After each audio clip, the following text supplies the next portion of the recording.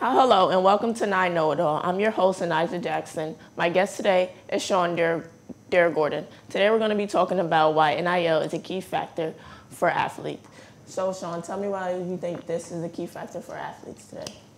I think NIL is really important for athletes today because it allows them to make money while in college. It allows them to be able to support themselves, while also focusing on their academics. I also feel like it's a good thing for athletes because they're able to market themselves. They're able to capitalize off of the value they bring to their sports and their team. So I feel like that's really important for them. I could see that, but I just think having to deal with the marketing, then dealing with academics as well as the sport, it's just a lot of time management going on. I definitely agree with that.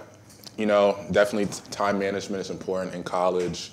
But then I'm just looking at, the revenue a lot of these schools bring in, especially for a lot of these top athletes. There's a lot of fans at these games that come for specific players. Mm-hmm.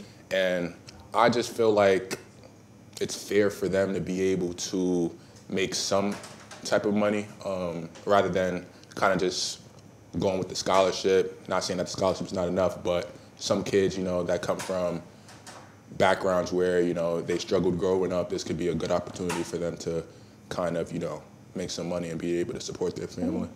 Although it might be a good, but it also might be overwhelming for these athletes too, having to prioritize their studies and athletic performance. Definitely. And that's why, again, time management in college is really important. Having to be able to balance, academics, the school load with their sport is obviously going to be a little bit stressful, but I feel like there's ways to kind of minimize, I guess, the weight of carrying both. I feel like there's ways to work around it where they maybe can find the right scheduling to be able to play their sport and make money while not having to devote too much time, on the business side of that. I also think some athletes might get an NIL deal, but it'll be better than the other teammates that they have. So I think some teammates won't like that. Definitely. That could definitely, cause some conflict. But at the end of the day, depends.